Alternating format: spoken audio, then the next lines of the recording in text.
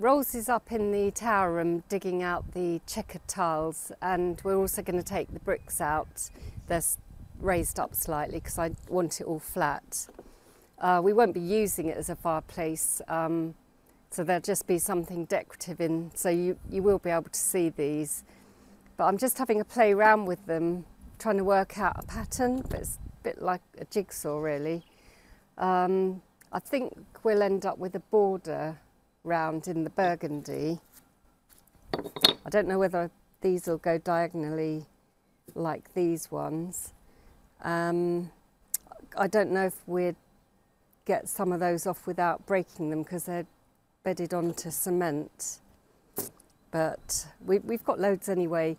I was thinking maybe this was from a porch because we've got some cadastral plans that it looks like there is a porch on the back, and there's quite a few tiles there. And I also found 2 stones, white stones, that look like they were part off the top of a porch. They look sort of a Georgian style. Well, we'll show you those. Yeah, so I'm just trying to work it out really.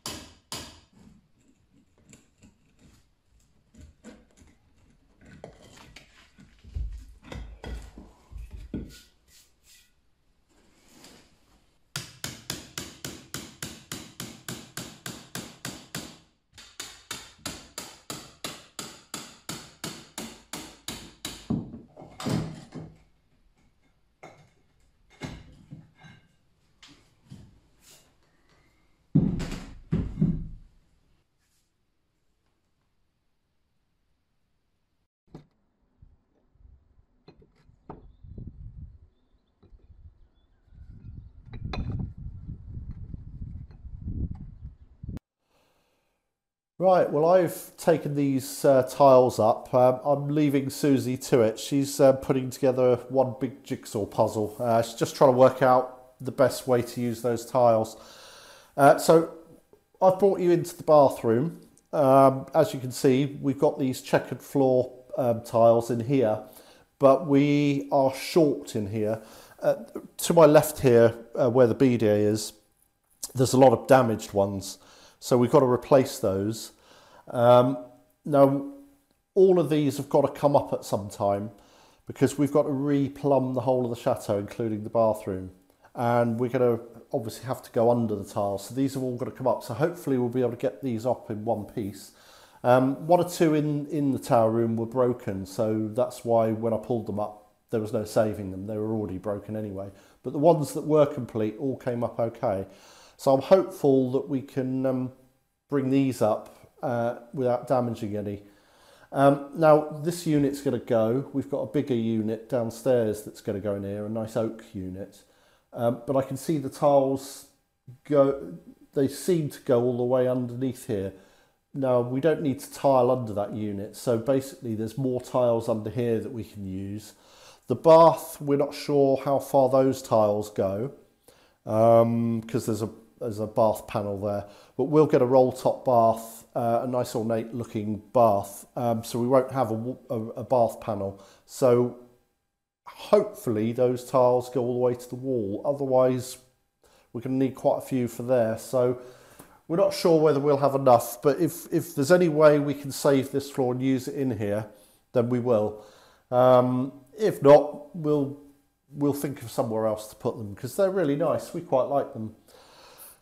So yeah, so they're all up. So now I need to think about getting those bricks in the middle of the hearth up, and I'll leave Susie to do her cogitating. So this is something I've played around with. You can't really see it, the colour very clear from up here, but it's grey in between the patterns. But I think I might do a grey, then a burgundy, alternate them. We'll see. But we've got burgundy edging around the outside.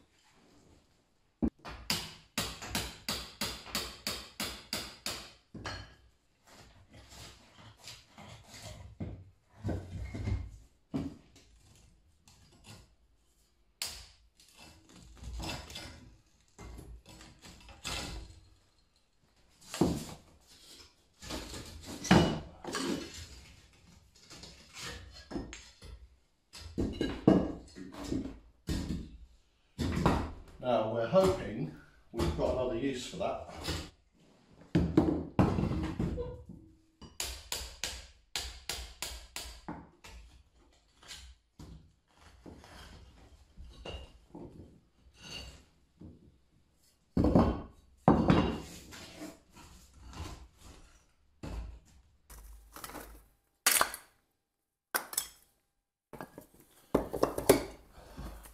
Okay, well I've taken all the bricks out, and I'm now below, in most places I'm below the wooden floor level. This is all rubble, it's not actually bricks, it's just all rubble with a bit of concrete on top. So I'll remove all that and then I'll get all these out of the way. Yeah, I hope she doesn't change her mind. Bit late. And obviously where this joins the bottom of the granite, I'll have to clean that up, because that'll all be exposed now, the bottom of that granite. I mean, you remember me cleaning this fireplace, and for any new subscribers, I didn't want this to look new. I was quite happy to leave the history of the fires that have been lit in here over the years. So I cleaned it up because it was really, really black, and I decided I didn't want to clean it any more than that. So, you know, I want it, you know, this has been lit and used for centuries possibly, so I didn't want to lose that. But I think a completely flat hearth will look really nice with those tiles. And I know we've said it, we're not going to use it as a fireplace anymore. This is a bedroom, it's upstairs. I'm not going to keep walking up here every evening to put a couple of logs on. And we won't need it. We're going to have electric radiators in here. So, you know, we might as well level it off, and that'll make it look a little bit bigger, I think. And I think it'll look really ornate. So, yeah, I think that's going to be the right call. Right, I'll finish off.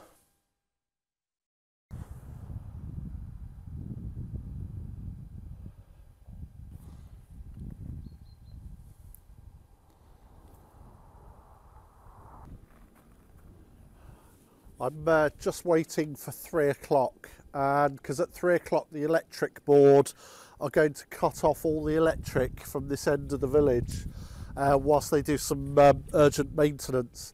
And that's going to be off for 1 hour, but that's giving me a 1 hour window of opportunity up there. I think I've shown you previously, but the wisteria that was growing up here is all very uncontrolled, and the old vine.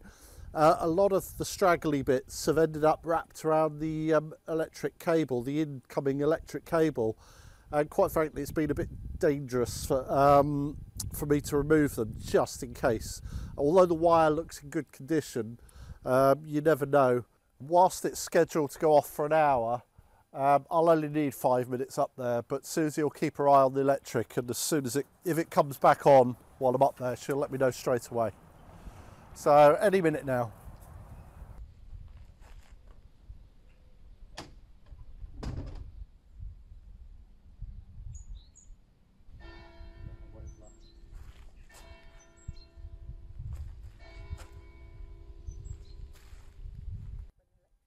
So it's electric's off. So here we go.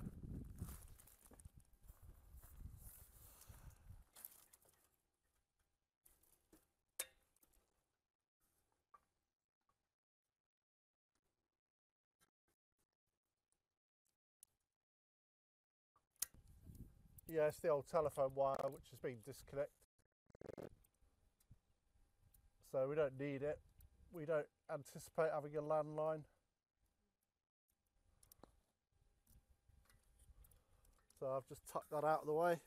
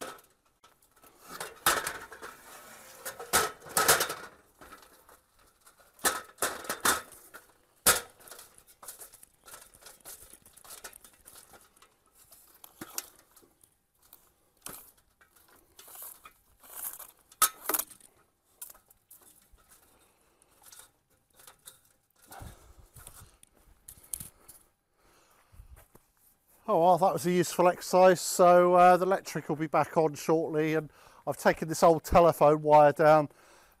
It's disconnected. We haven't got a landline. We don't want one, and it's an old fitting, so it probably doesn't even work anyway. Yeah, another one out the way. That could do with straightening up a bit, but I can do that whenever. Great.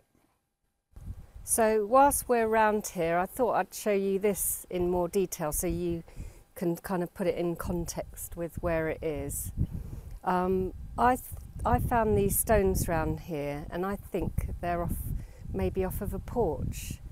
And so I was wondering if those tiles, there was a porch here, because if you have a look on the cadastral plan, which we'll show you, there was some structure here, wasn't there? Yes, we've no idea what that structure is. We've drawn a blue circle on the cadastral plan, so we're effectively in the middle of that blue circle now, just for reference. Yeah, because there's just a funny lump of concrete here. Yeah.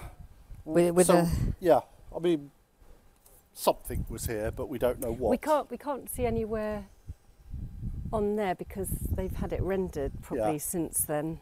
Yeah. So don't But know. it's curious that we've got two of these pieces and they were both found around here, submerged under the soil. I just wish we had photos of this place as it used to be, or more history on it, really. Yeah. They look more sort of Georgian looking. Yeah, I guess so. I don't know. Unless they were off of some plinth, you know, like a planter or something, I don't know. Yeah, possibly. I've not any thoughts.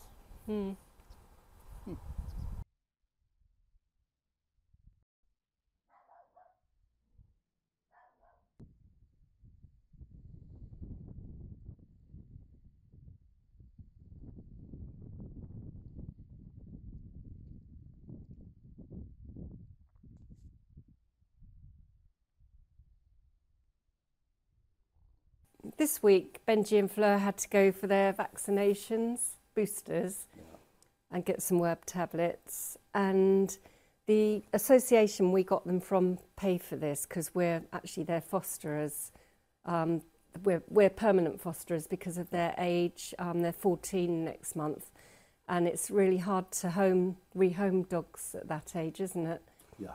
And as we said, their owners had to go into a care home because he's disabled and he couldn't look after them anymore. And the association stepped in because he didn't know what he was going to do with them. So, oh, here comes trouble. Here comes trouble. He's jealous.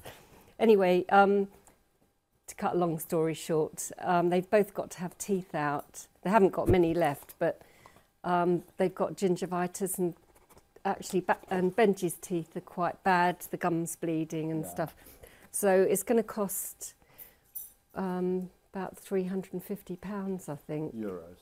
350 euros to have the fangs out and clean whatever else they've got left if they're okay. And the association are going to do a fundraiser to try and raise some money because obviously they have lots of dogs. They have to pay out for stuff. And if any of you are interested in helping them out, we'll put a link on at the end of the video. Yeah, I mean, they do such a great job, and of course money is pretty scarce. I mean, we couldn't have afforded to take them on if we had to pay the vet's fees because we've got these three to pay for as well. Yeah. So, but we wanted to give them a home and care for them. Yeah. We buy their food and stuff. So. Yeah. So they're having their final teeth out, I'm afraid. Well, no, I don't know if they're all coming out because they have got some bottom teeth. Have they? Oh, I thought they only had the fangs. No. Oh, okay. Well, Benji yawned the other day and I could see two bottom ones. I know Fleur has, but I have to keep cleaning their faces because they dribble all the time because the teeth are bad. So it's got to be done. Yeah. So if you'd consider helping this charity out with a small donation, we'll leave the link. They do Association en route. Association en route. There's lots of associations in France, there is. them, and they all work tirelessly. So it costs a lot of money to look after them. So Max. Anyway, on that note, we shall say goodbye. See you next time. Thank you. Bye. Bye. Max. Jealous pants.